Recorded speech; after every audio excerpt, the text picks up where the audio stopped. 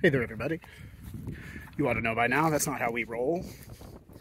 But since I have your attention, if your permaculture influencer of choice is choosing to celebrate some faceless megacorp instead of the growers and the doers and the nurseries and the permaculturalists and the people in their community, you should stop paying attention to them. We're back in the greenhouse. It's 78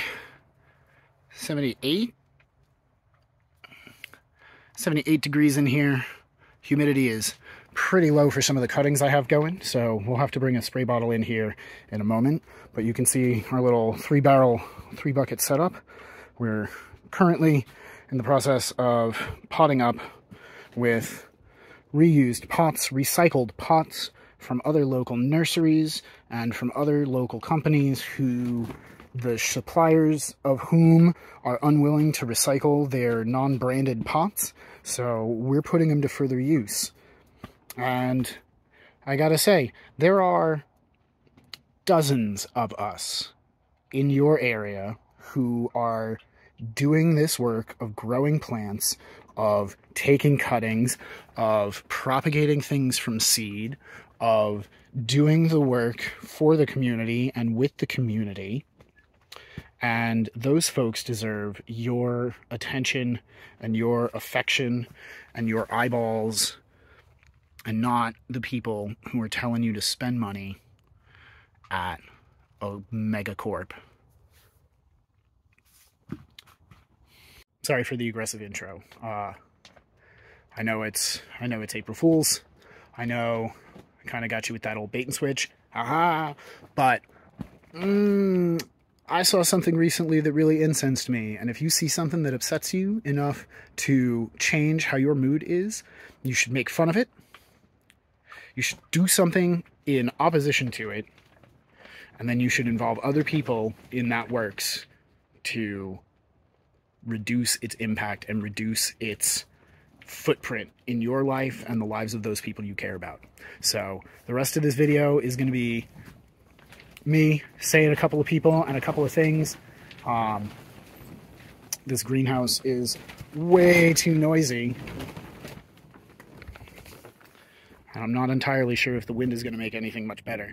But we recently went to the nursery owned by our next door neighbor, who's a wonderful person, and she lives in our town, and her business, her family business that's been in her family, is a few towns over. She started the nursery at their spot 5 years ago, which is just a touch longer ago. No, that's about the same time that we started our nursery aspirations. And though the two of us have taken different tacks on it, the camaraderie of local growers and people who are here to see other people happy with their gardens and happy in their properties or the spaces they inhabit is palpable, and it's tantamount, and it is the most important thing you should be looking for. I make no bones about it. I have issues with cross-state shipping. I have issues with ordering in hundreds or thousands of plugs from out of state.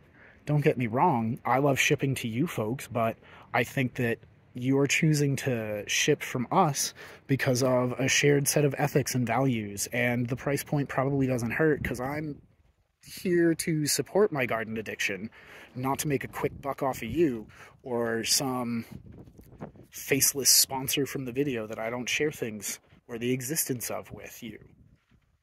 That's not cool.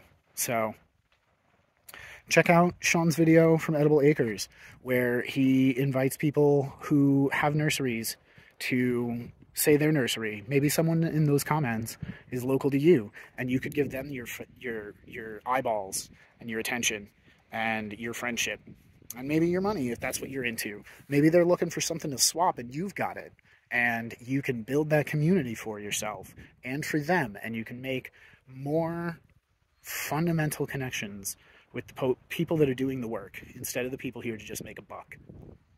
Check out my buddy Simon's project, permapeople.org. They've got dozens and dozens of growers who might be local to you, who are looking to ship or swap or trade plants. They've got a garden planner. They have a repository of plants that are just there to make your life and your gardens better. And they're not asking you for money. They're just asking you to use it and to share it with people who you think could use it. So do that instead. Find the local growers. Find the people who are doing the work that you agree with, because we all agree that it's important that we are doing what we can within our power to repair some small fraction of the damage that has been done. And we can make a real difference if we stop rewarding places and people who are just here to separate us from our money while celebrating the worst instincts of humanity. So that's it. The joke was really just in the beginning. There's going to be a bunch of links down at the bottom in the description to other people and projects that I think are freaking amazing.